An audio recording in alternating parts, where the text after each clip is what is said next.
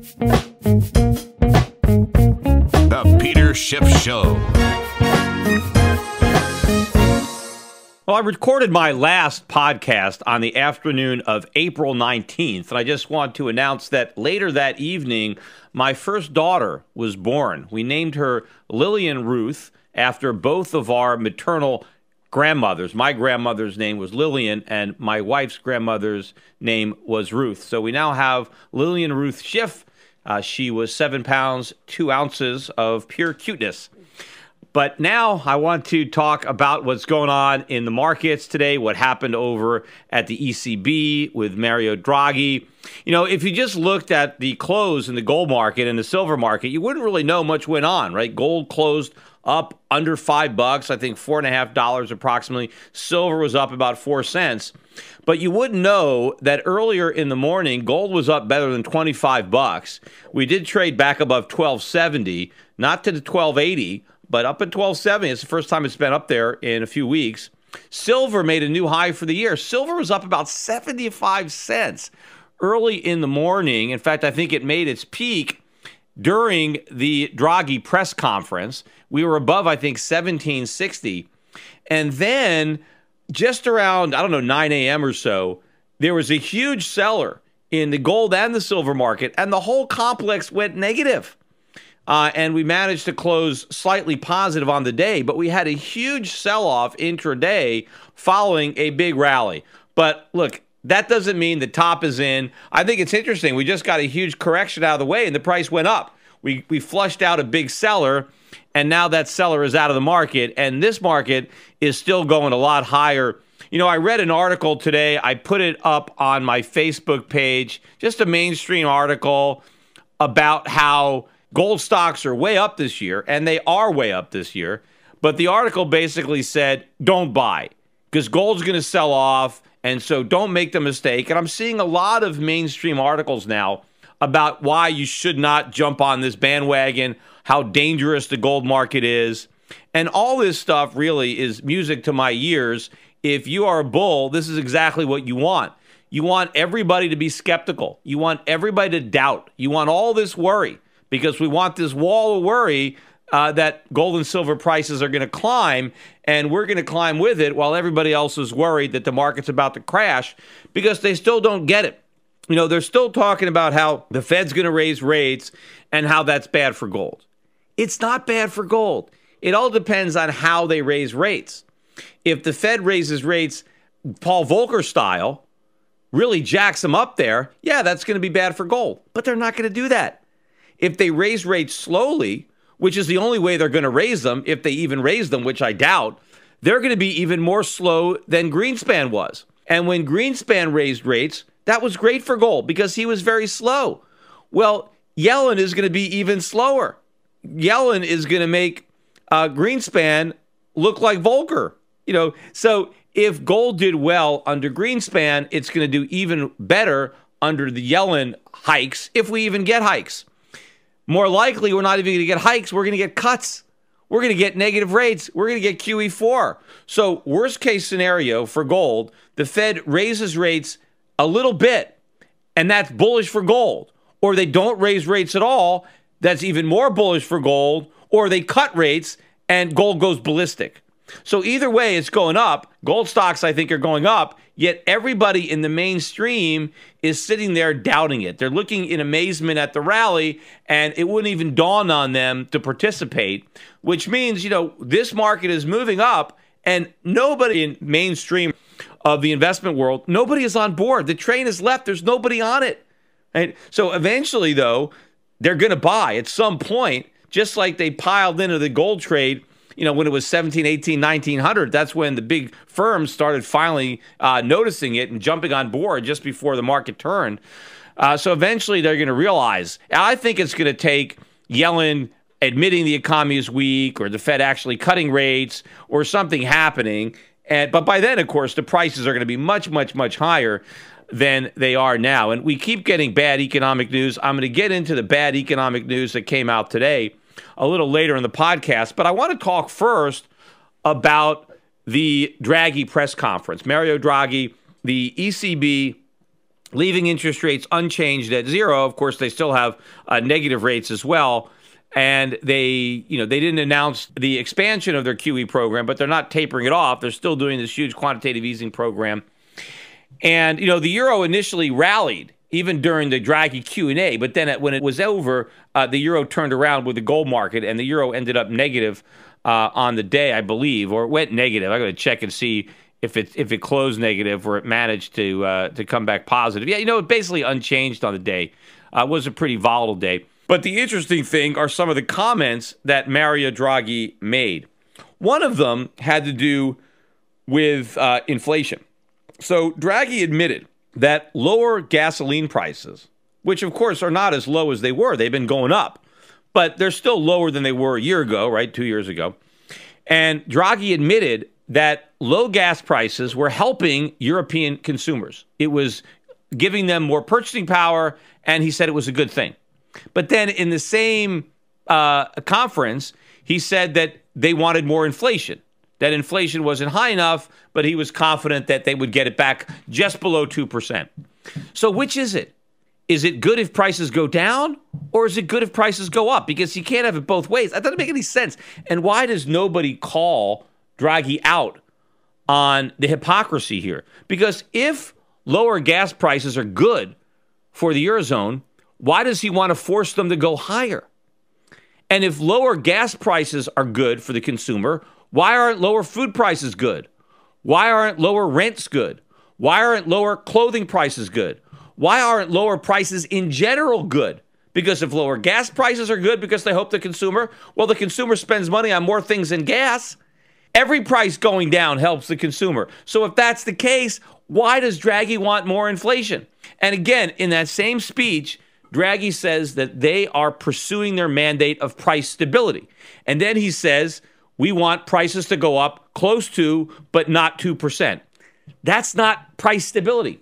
The truth is, the Eurozone has price stability right now.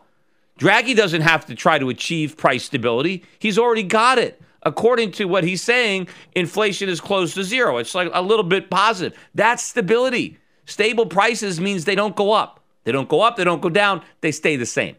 What Draghi wants is rising prices. He doesn't want stable prices. He wants to force stable prices to go up. He wants price to go up 2% a year. Now, it's because they've redefined, right? These central bankers have redefined stable to mean going up. And somehow we're supposed to accept that. This is exactly what George Orwell talked about with doublespeak, when you have politicians just changing the meaning of words to fit their purposes. So he has to pretend that he's pursuing their old goal of price stability, when in reality, he's trying to prevent price stability and force prices to go up by almost 2% per year. Another interesting question, somebody asked him about, what did he think about the German criticism of what he was doing?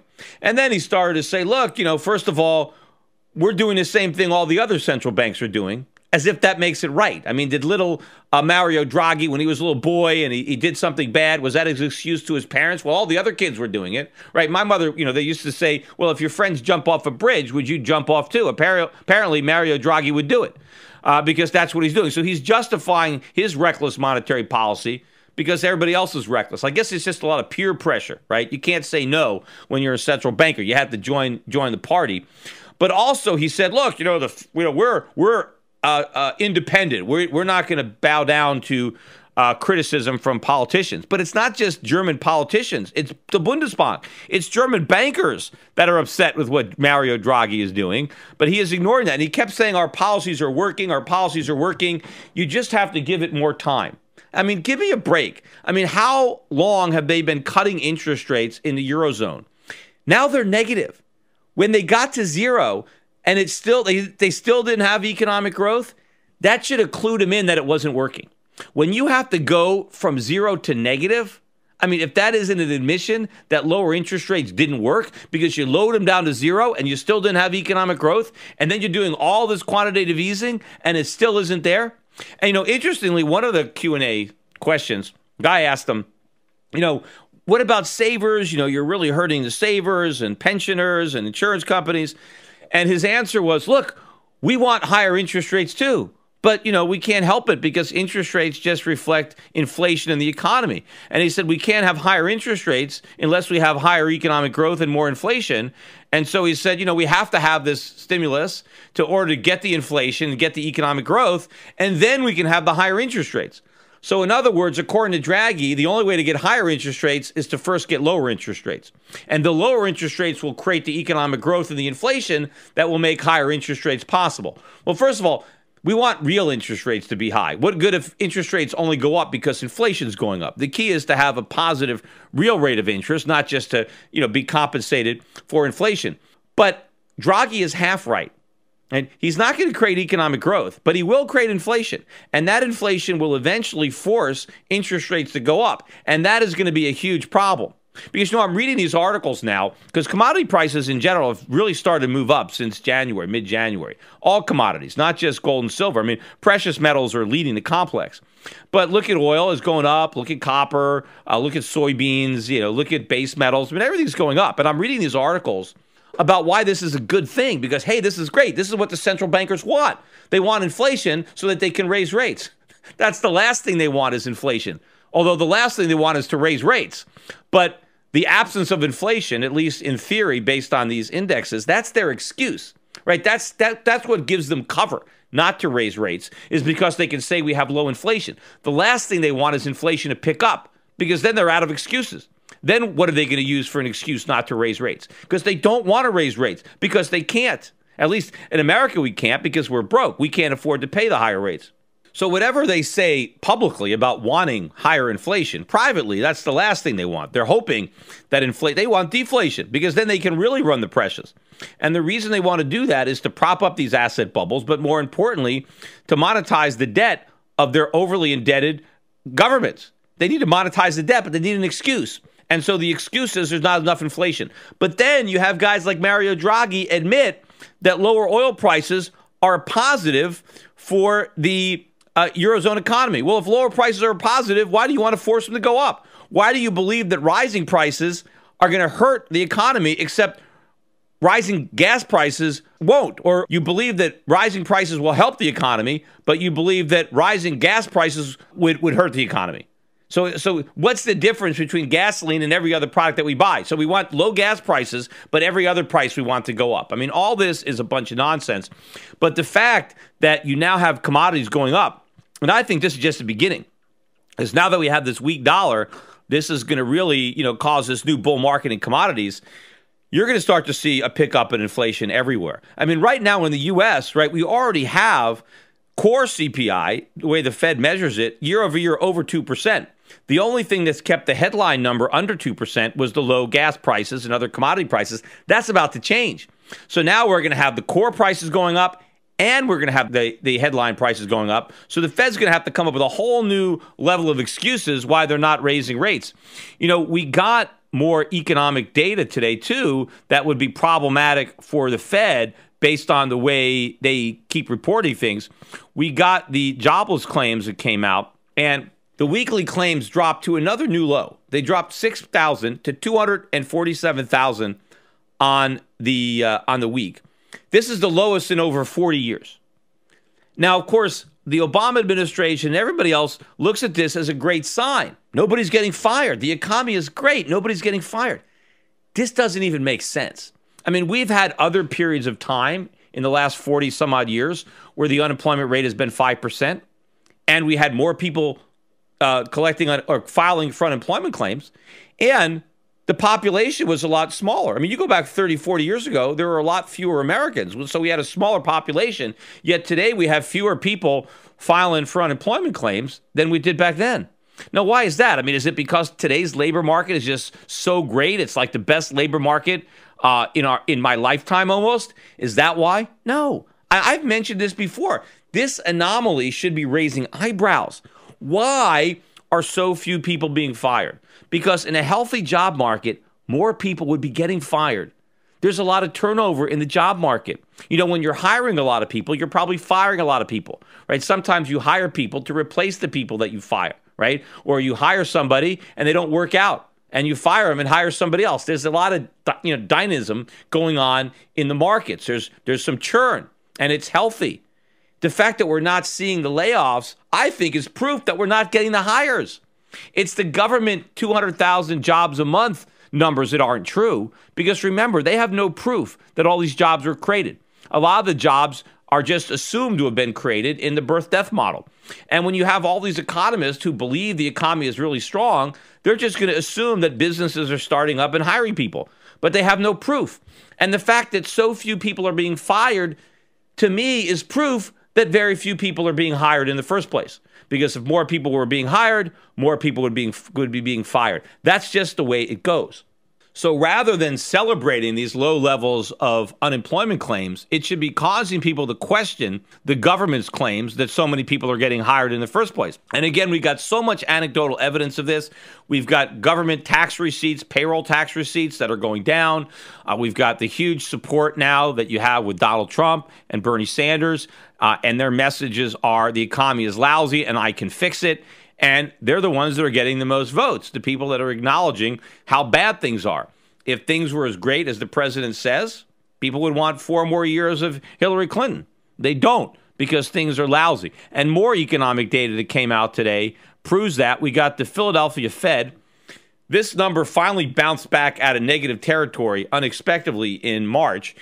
It got up to 12.4, and the consensus was that it would be another positive number for April 9. The range of expectations went from a low of 5 to a high of 15.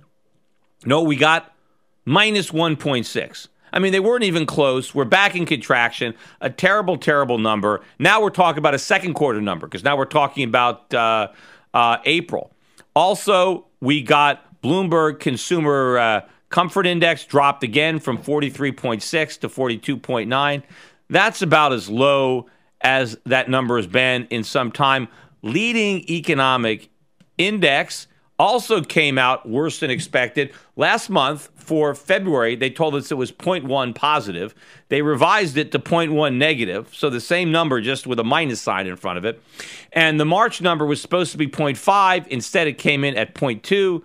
So you've got a weakening number there. Also, for the Chicago Fed National Activity Index, that was another disappointing number. They revised down the February number, which was originally reported as minus 0.29. They now reported it as minus 0.38. And on top of that, the March number was even bigger, minus 0.44. Another bad economic number coming out. So it was a trifecta of negative economic news. Throwing out the jobless claims, which, again, I still look at that as bad news because the fact that such an abnormally low number of people getting fired, to me shows that an abnormally low number of people are, in fact, getting hired. So all of this bad economic news coming out today didn't seem to really impact the markets. Nobody really paid attention to it. But the stock market did sell off. And it probably could be under a lot of pressure tomorrow. The Dow was down 113 points. The NASDAQ was only down 2 points. But it can have a much more difficult time tomorrow, because after the bell, we got bad earnings from a couple of big companies. Microsoft, which is down, I think, about 3% after hours. It closed at 55.78. It's trading below 54. But Alphabet, which is the parent of Google, that company is getting shellacked too by about 4% after hours. They reported weaker than expected earnings. So you've got some bellwether companies now reporting bad earnings. You know who reported good earnings today? Newmont. Newmont came out and beat estimates. The stock was up 5.7% on the day, closing at 32.19. It's a new 52-week high for Newmont. And of course, most gold stocks were also positive on the day. Even though gold surrendered most of its gains, the gold stocks did not. The GDX tacked on another 1.8, and the GDXJ, which, the junior miners, that was up another 2.8%. So we're still seeing healthy moves in the gold mining stocks. And I think tomorrow, again, looks like it could be another good day with stocks coming under pressure from bad earnings. And I think that we made some significant headway today. Even though we didn't hold those gains, the market still closed positive. And who knows who that seller was? There was some big sell order. All of a sudden, massive selling came out. billions of dollars, short sales or sales in the futures market that came in to hit the markets. But the buyers came back. And I think more buyers are going to be back as more people start to figure out the severity of these problems. They start to figure out that the Federal Reserve has not cured our problems, that the economy has not recovered, that the economy is sicker than ever.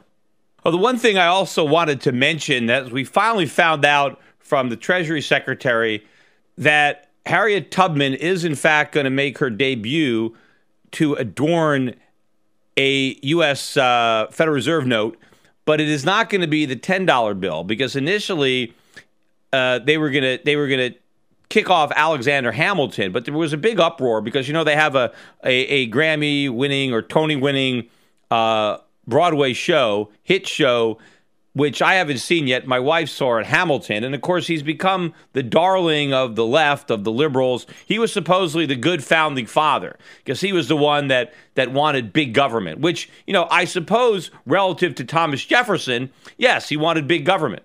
But in reality, he didn't want big government. He wanted small government. Thomas Jefferson just wanted tiny government.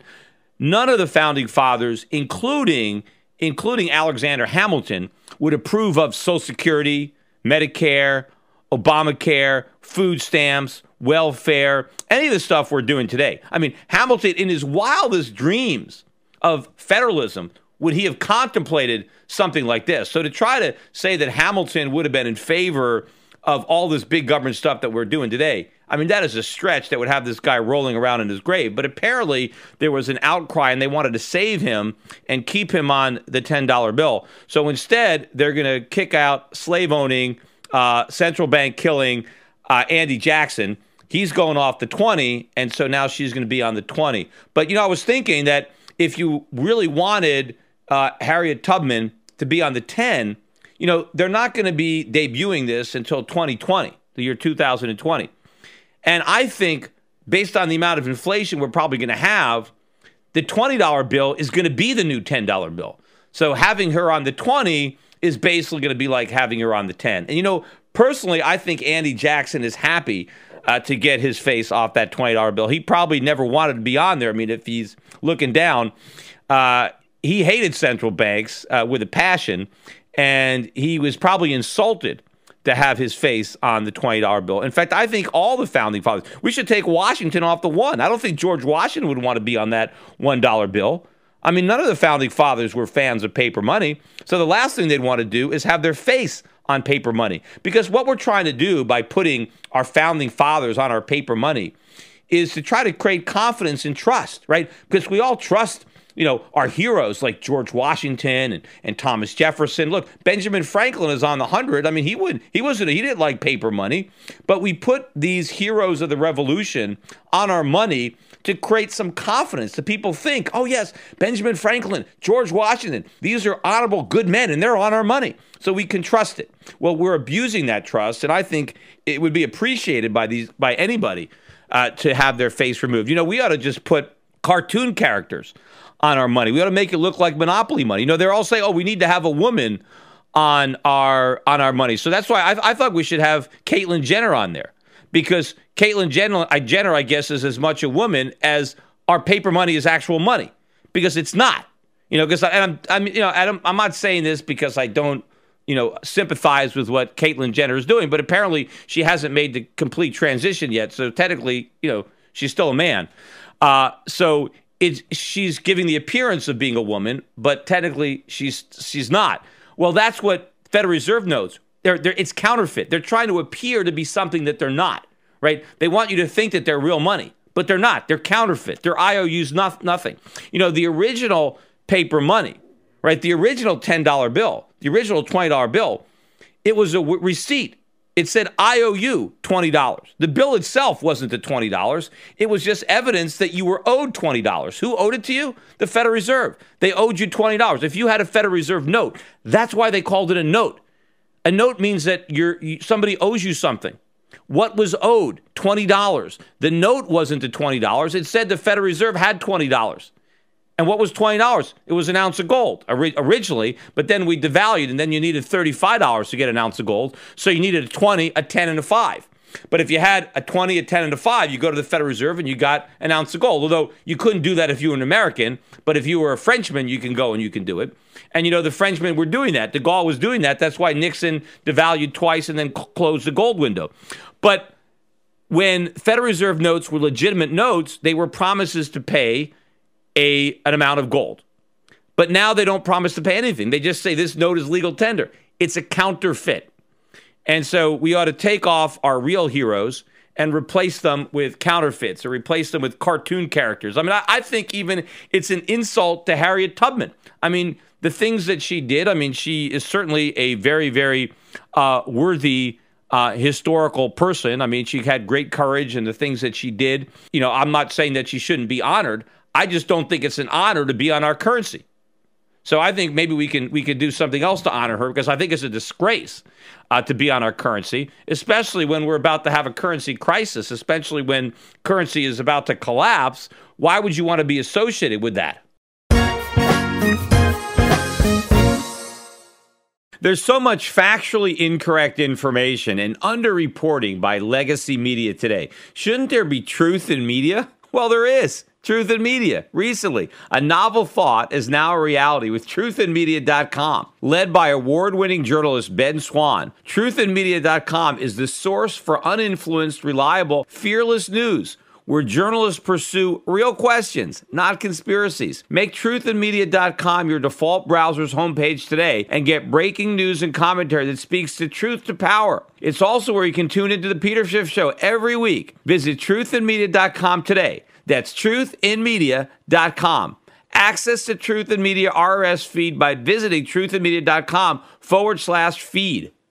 Attention listeners, I have an urgent message for you. We're in the middle of a war. The global conflict is destroying the lives of millions without a single bomb being dropped. It's called the International Currency War, and your bank account has been drafted to fight. The victims in this conflict are our currencies, the dollar, the euro, the yen, the pound. They are all heading to zero as irresponsible central banks compete to see who can print the most the fastest. But there's one form of money politicians and central banks can't destroy: gold.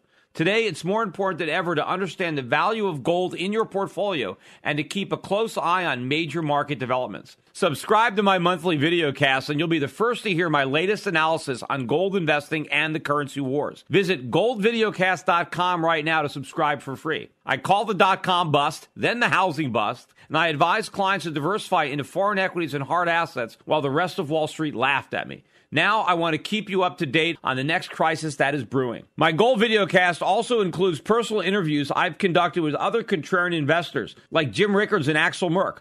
Gold has gone up 256% since 2003, but it has a lot further to go. Don't miss the rally. You can prosper during this time of currency wars, but only if you stay educated. Get a free subscription to my Gold Videocast at goldvideocast.com. That's goldvideocast.com.